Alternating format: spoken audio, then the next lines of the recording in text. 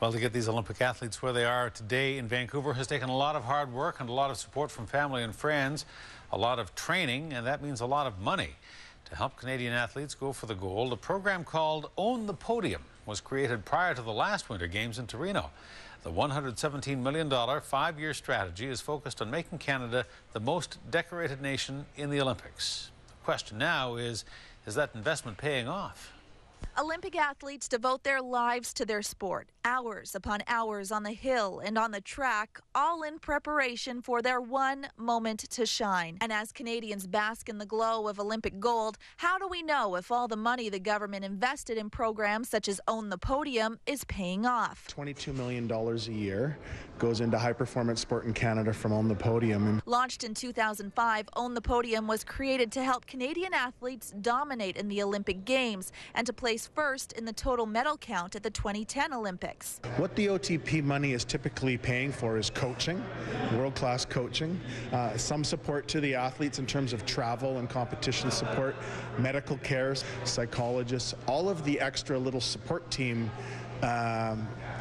add-ons, I guess, that really are necessary if we're going to compete with the rest of the world. Well, this is the Olympic gold. Our team won two of those. And that high-stakes competition is something that Olympic rower Jennifer Walinga knows all about. These are my favorite medals. Winning gold twice in the 1992 Olympics, Walinga says the success of programs like Own the Podium isn't measured in Olympic medals, but rather on the impact that athletes' success has on the rest of the country. The core of this is excellence, and so to pump funding into things like striving for excellence in sport, education, arts, everything like that, where we're growing as human beings, I don't think you can ever underestimate the value of that kind of investment. But not everyone sees it that way. Some critics complain that Own the Podium gives Canadian athletes an unfair advantage in terms of winning medals. However, Dr. Gord Sleevert points out that compared to other countries, Canada is just catching up when it comes to supporting high-level athletes.